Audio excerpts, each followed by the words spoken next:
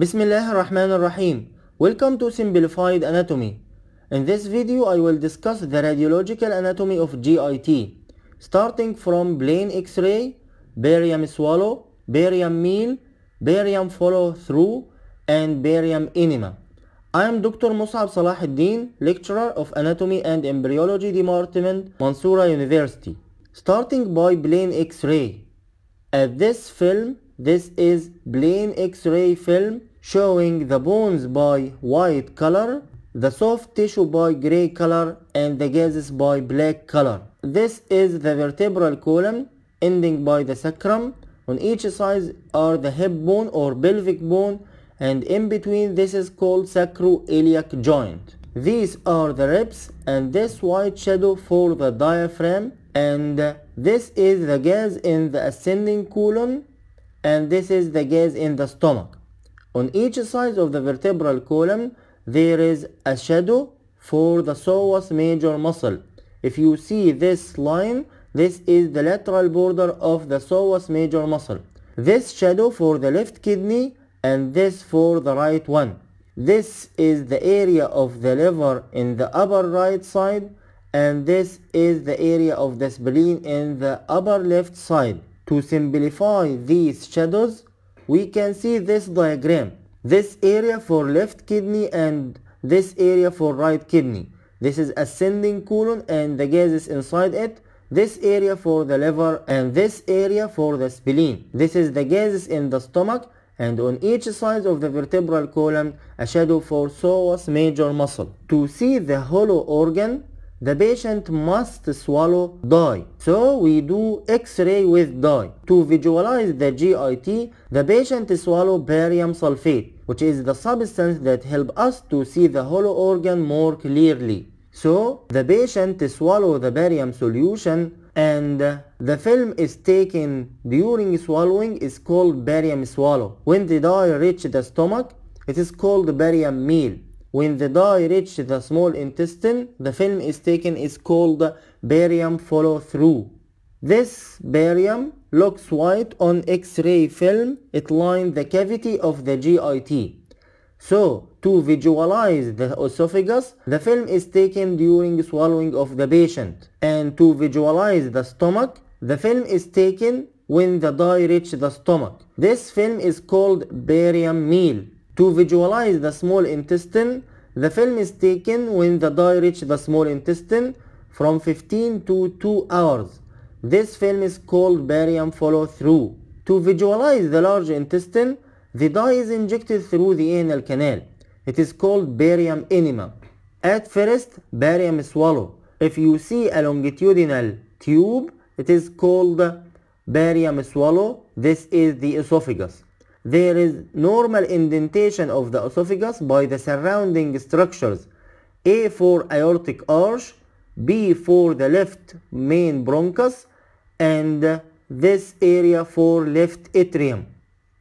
So this also is barium swallow. If you see a longitudinal tube, this is barium swallow for the esophagus. And also this is lateral view of the esophagus, barium swallow. There is indentation for aortic arch, for left main bronchus, for left atrium.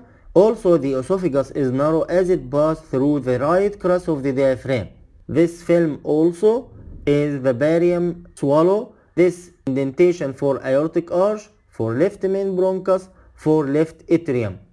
After that, the barium reaches the stomach. It is called barium meal. The dye fills the cavity of the stomach except the fundus, which appear black, and also pass through this narrow area. It is narrowed by thickened smooth muscle, which is the pylorus.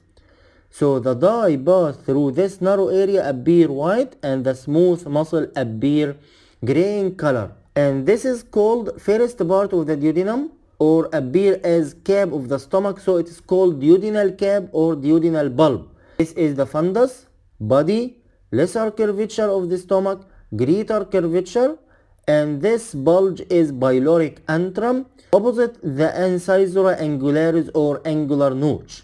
This is pylorus, and this is duodenal bulb or duodenal cap, and then descending part of the duodenum or the second part of the duodenum. Another film is barium meal.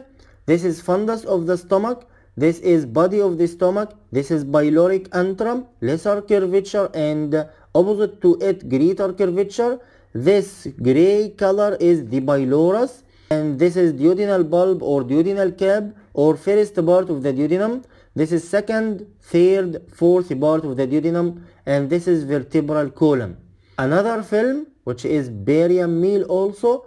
Number 1 is the esophagus. Number 2 is body of the stomach. Number 3 is fundus. Number 4 is pyloric antrum.